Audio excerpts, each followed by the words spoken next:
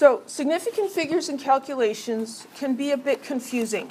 The first thing, of course, is to learn how to identify the number of significant figures in a number. But I'm going to assume here that we've already gotten that down. And you'll notice that these examples, there are no pesky zeros. So in example A, we have a subtraction, and then we're taking the result of that subtraction and dividing by 5.3. We have subtracting and dividing. There are different rules for each of those operations. So we need to consider them separately. So first we're going to do this subtraction and find out what the result of that is. 568.99 minus 232.1.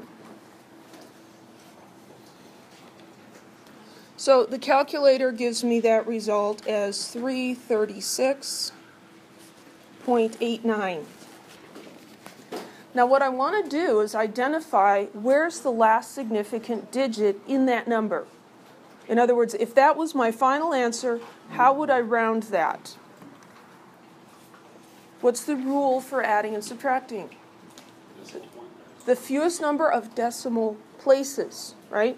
So here we have 2 decimal places, here we have 1 decimal place. So this result has 1 decimal place is the last significant figure.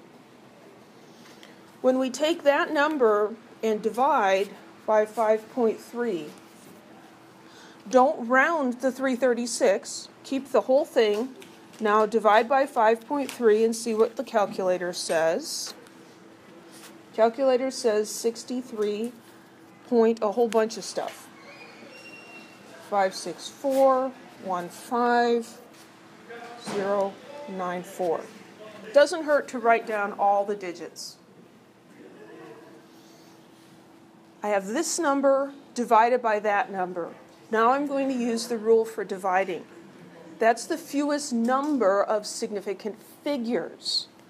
So how many sig figs does this number have? It has 4. We underlined the 8 because that's the last significant figure. The 9 is there to avoid rounding errors. We're not counting it as a significant figure. So here we have 4 sig figs divided by 2 sig figs. So 2 is the smallest. So this answer should only have 2 significant figures. That second significant figure is the 3. So then when I round it, I'm going to say that my answer is 64. Any questions? So it's the last order of operation that the code takes on? Well, it's not just the last operation.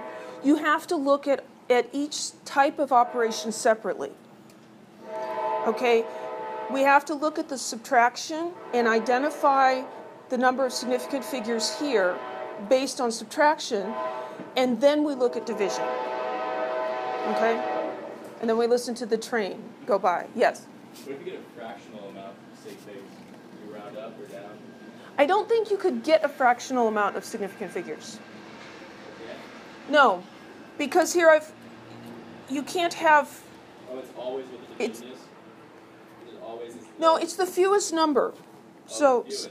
Yeah, so fewest. The way I said that was probably confusing. I thought you meant to divide the 4 by the 2 No. sig figs. What I meant was I'm dividing a number with 4 sig figs by a number with 2 sig figs. So 2 is the lower, So 2 is the smaller, and so that's what tells me that I can only have 2 sig figs in my answer. Yeah, I got it. Yeah, I didn't say that very clearly. Okay? Any other questions? Let's do this next example. Here we have 2 numbers that are multiplied, and then we're supposed to take that quantity and subtract 2.34.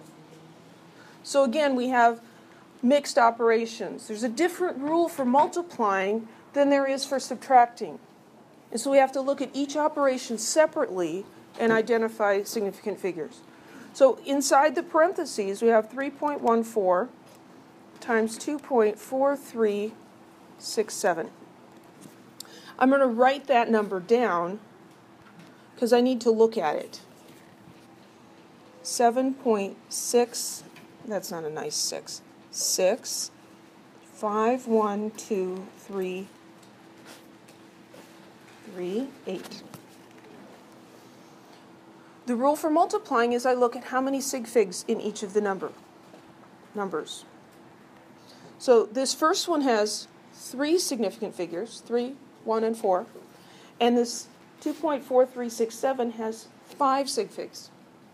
So then you ask yourself, which is smaller, 3 or 5? 3. 3 is smaller. That means that this number can only have 3 significant figures.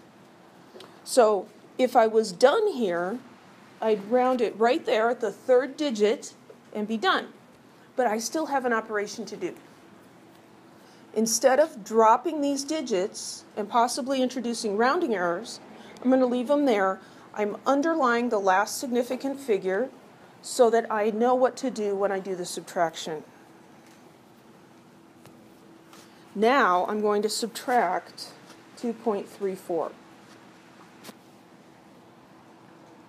So subtracting goes by decimal places. 2.34 has how many decimal places? 2. 2 decimal places. This number with the last sig fig indicated has how many decimal places? 2. It has 2 decimal places of significant digits. The rest of it is just along for the ride. Which is smaller, 2 or 2? That's a trick question. They're the same. So then my answer should have 2 decimal places. So let's do the math. And we're going to have to close the door.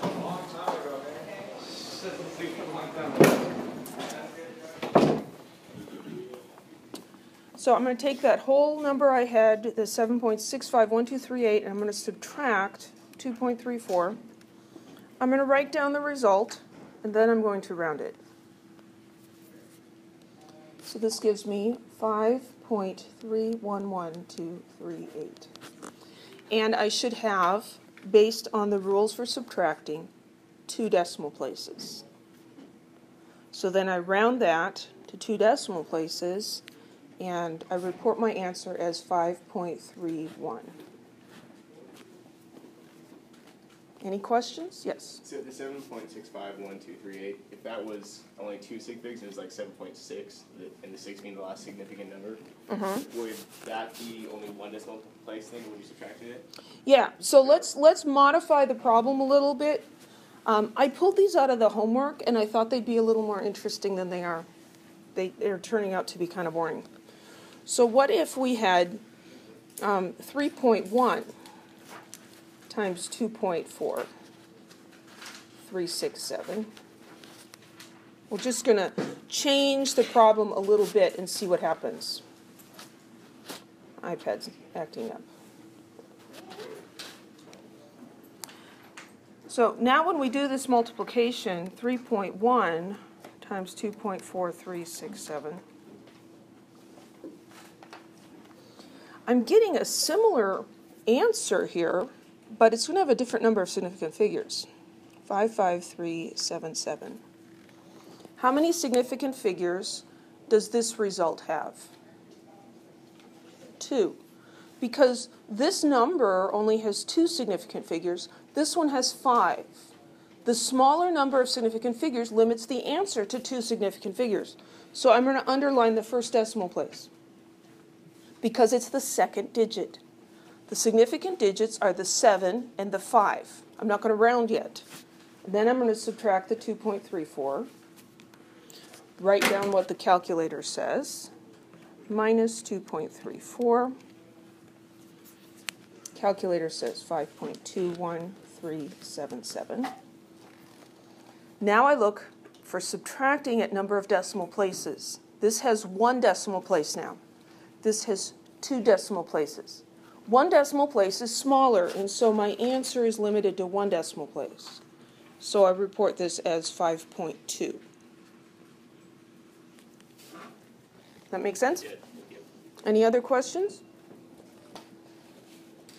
If you are not sure about this, please ask me questions until it makes sense.